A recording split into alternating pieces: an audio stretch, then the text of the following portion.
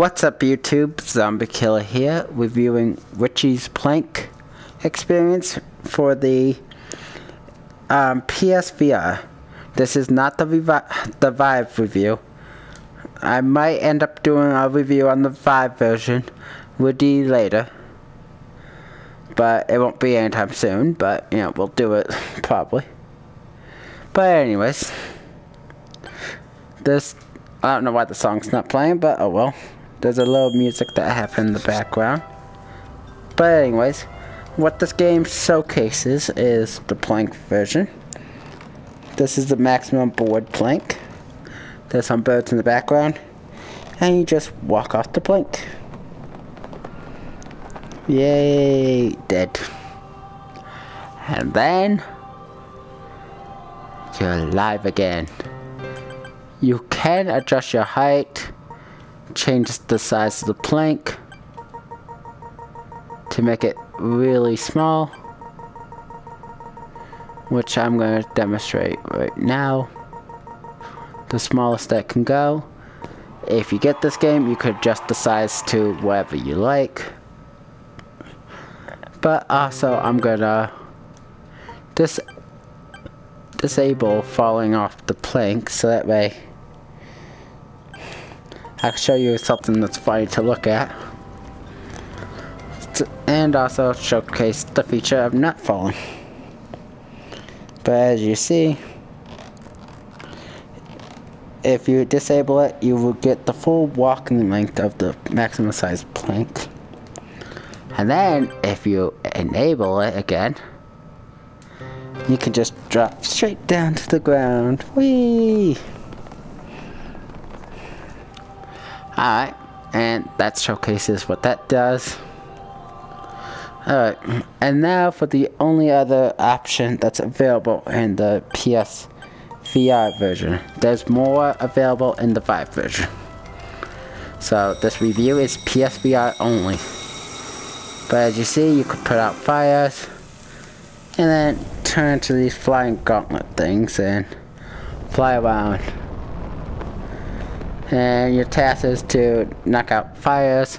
There's about 10 to 15 fires. Once you complete it, you'll get a congratulations, you did it thing, and then you can continue flying around. That's all that this game. But what you can do is, after doing the first fire, just ignore the rest and fly around the city for fun. There is a maximum fly height, which I will demonstrate. And when you got these flying things, there's no fall damage, so you can hit the ground without being reset. But here's maximum fly height, and where you see those mountains, they are all the barrier limits for this town, so you can't go out over there or anything. You're stuck in this town area. There's a little smiley face thing there, spaceship thing there, which is the most interesting thing to look at around the map. The rest are just your standard buildings. There's nothing special hidden or anything, so future updates to add more to the city would be very much appreciated and help make this game worth its $15 in US price and $20 in Canada price. Currently, as it stands, I would not say that this was worth $15 in US, because as it stands currently, there's too little stuff to do. Now the Vive version, a lot more to do, so that might be worth it. I would say probably if you're interested in flying around a whole lot around the city, or if you're interested in jumping off planks or watching somebody else that's afraid of heights to do either one of these, you know, it could be some fun. This is more of a casual VR game that, you know, you could showcase to somebody to demonstrate some VR to them. There are some better games, I would say, but cool concept for the game itself. So, you know, it could be a good, you know, pull out to a friend to introduce them to VR game. I think that's where this would excel the most at in PSVR. But as far as a game to play a lot on a repeated basis, I would probably not say so. As you see, you can't even interact with cars, you just fly right through them and stuff. So, now it's time for the full review part. As it stands, $15, it's a pretty big price for it. And, you know, it went through everything in less than a half hour and get bored. I do have a let's play where you can see me fly around the city and stuff. So if you do want to see that, you could check it out.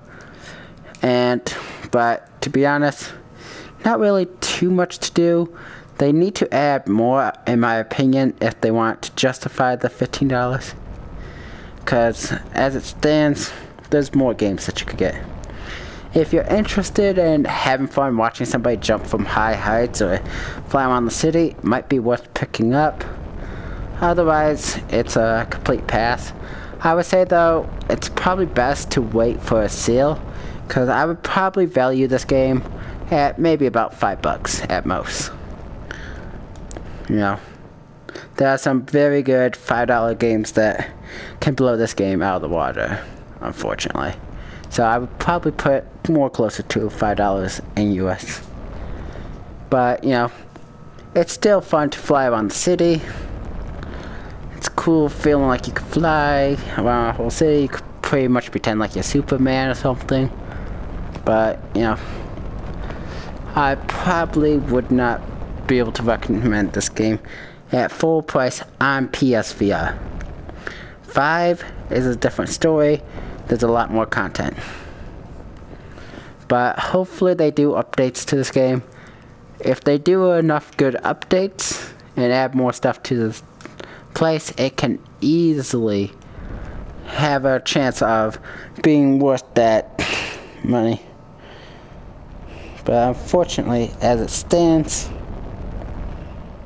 it doesn't really feel like it justifies its purchase on the PSVR. Now, it'd be awesome if they added more stuff, like I said, but as it stands, I would probably say pass or wait for a huge sale on the game. But if you still want to get it full price, it can be a fun party game, but I would probably wait for the sale. But anyways, that's the end of this review. Hopefully you guys enjoyed this. It was helpful. You know, it can be a fun game, but, you know, needs more stuff to justify. It's my ending verdict. Wait for a sale or don't buy in general is my, depending on whether or not these concepts interest you. If you want a hardcore game for VR, this is not it. Stay away.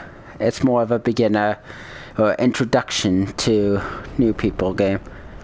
And all it got is the fun of flying around the city and jumping off a plank to really, you know, keep you playing, and that's about it.